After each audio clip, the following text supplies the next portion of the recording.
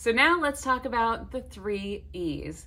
Educate, entertain, and engage. So whether you're talking about a new car for sale that you have on your lot, or you're doing one of those pointing videos where you're talking about which home upgrades have the best ROI, every piece of content that you post should hit on at least 2 of the 3 E's. So first, does it educate? Did you know that YouTube is the 2nd most popular search engine aside from Google? And 83% of Instagram users say that they turn to Instagram to discover new products and services. So more and more people are using social media platforms as search engines when they have questions for literally anything. And if they come across your video where they see you talking to them in a very relatable way about, answering a question that they had that they came and searched for on that platform, then you may have just hooked a potential new client or customer. Number 2,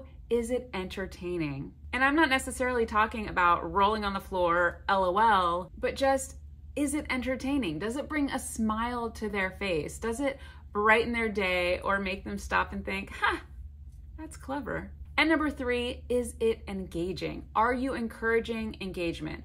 You could be taking a poll. You could, give this a thumbs up if you agree with X, Y, and Z.